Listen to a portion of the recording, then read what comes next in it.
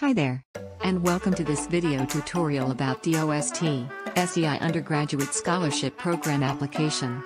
Today, I will teach you about the step-by-step tutorial on the application process.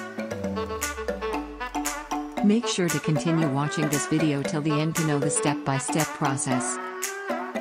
But before proceeding to this video, let's try to know more about the scholarship. Now, what is the DOST scholarship about? The SEI Undergraduate Scholarships Program aims to stimulate and entice talented Filipino youths to pursue lifetime productive careers in science and technology, and ensure a steady, adequate supply of qualified science and technology human resources, which can steer the country towards national progress. There are two types of scholarship programs.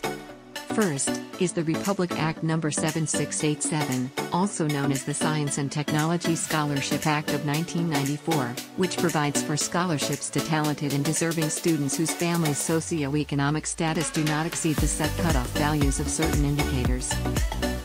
Second is the DOST, SEI Merit Scholarship Program, which is awarded to students with high aptitude in science and mathematics, and are willing to pursue careers in the fields of science and technology.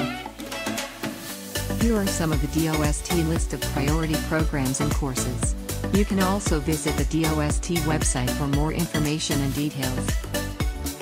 Here are the list of scholarship privileges, which includes a tuition and other school fees of 40,000 pesos a year, a monthly living allowance of 7,000 per month, and many more.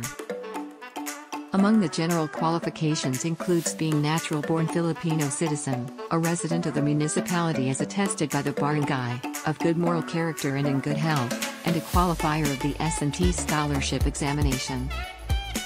To start your application, visit the link provided below.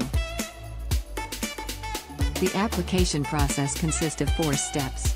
We have the registration, the eligibility check, the filling out of the application form, and uploading the documentary requirements. And lastly, the selection of the testing centers. To register, you will be asked to input your complete name, email and birth date. Once you click register, a confirmation message will be sent to your email address. Just click the link provided in your email. Once you click the link, a verification will pop up on your screen, which asks you to input your birth date. Read carefully and answer truthfully the questions that follows, then click submit. If you think there is a need to review your answers, you can review them. If you're ready, you may click the continue button to proceed. Once you click the submit button, you will be given your application ID. Then you may click the proceed to application form button to continue. Up next is the Personal Data tab. Once you are done filling out the necessary information, just click the Save button to continue. Up next is the Contact Information tab, followed by the Family Information tab. Then we have the Contact Information and the Household Information Questionnaire tab. Next is the School Information.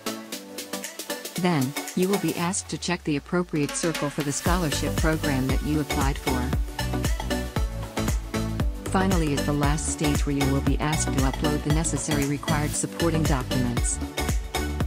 We have the scholarship form, the certificate of good moral character, certification of good health, the principal certification for applicant from the STEM strand, the certificate of residency, your recent 1x1 picture, birth certificate, and lastly the parent's proof of employment. Thank you for watching. Don't forget to subscribe Makerspace Wisdom YouTube channel.